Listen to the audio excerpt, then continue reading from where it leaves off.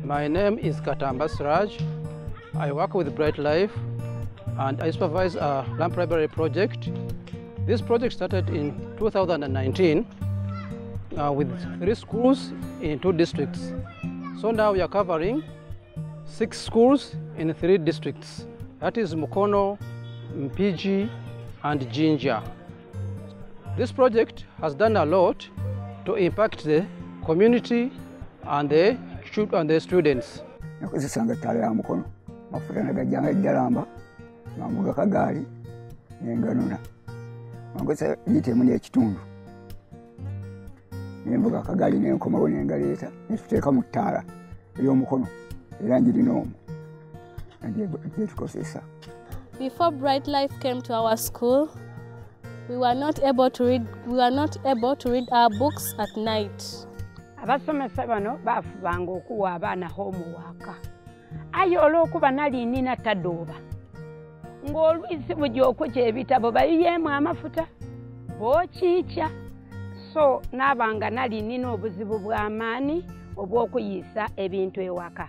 We had only one gas light, which could not cater for all the students we have at school because it is a mixed school combining both boys and girls. Yet when it comes to preps, these persons are supposed to be divided, girls in their class and boys in their own class. So by virtue that we had only one gas light, because of road shading, could be forced to mix these people in one class, which became a problem when it comes to supervision. We want to extend our sincere gratitude to Bright Life Solar Library for the donation of 100 solar lights that have so much assisted the school and the community at large.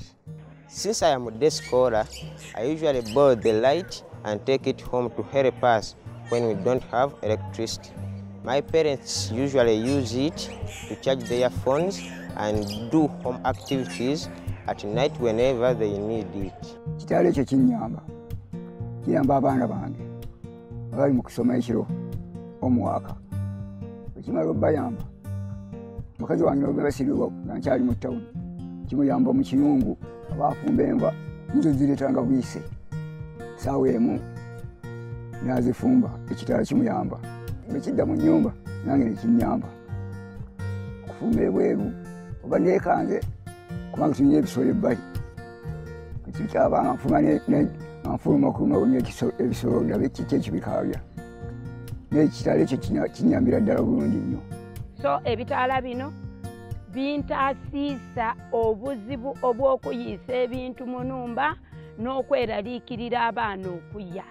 Ni bwe nvaawo ntegeera nti kijja kuwaakubwa muliro kayi bajje bakole ki bakiizeeku. It brought for us 100 lamps that we are using to read our books at night and do other activities that are needed tomorrow.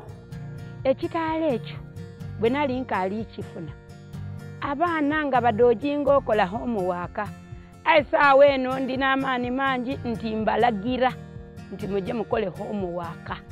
Era boona mukukola homework waibwe oyo abaana ensoma erina level gyekoze eki yeyeeyongeireku. Mbona nga Jovia asobola okunsomera oluzungu olulungi lwe yali tasobola akola ki kusoma kuba ayina ebiseera ebimumala okusoma ki ebitabo bye. Ni light yeene ebitaala ebyo gye bigaba banange eri bright bulungi era efavoringa omwana okusoma boki bulungi. Ane like sola dino edindi detwaye tukozesanga ku